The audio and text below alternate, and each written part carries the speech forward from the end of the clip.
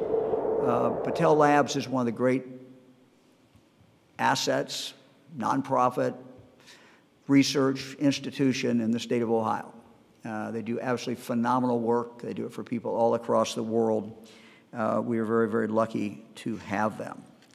They have developed new technology to sterilize surgical masks. And we have talked about so much how we have a shortage of the mask.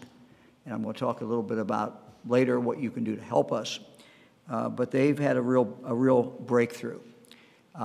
They will be able, as soon as it is approved by the FDA, they will be able to sterilize 80,000 of these per day per machine.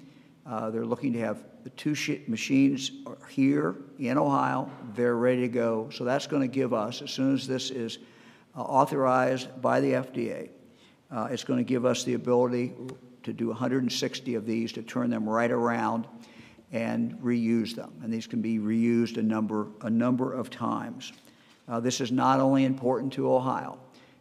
They have machines that are ready to go for Seattle, New York, and Washington, D.C. So this is a very, very exciting thing.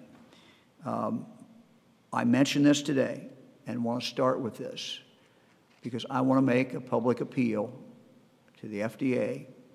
Please, please give us the approval to use these.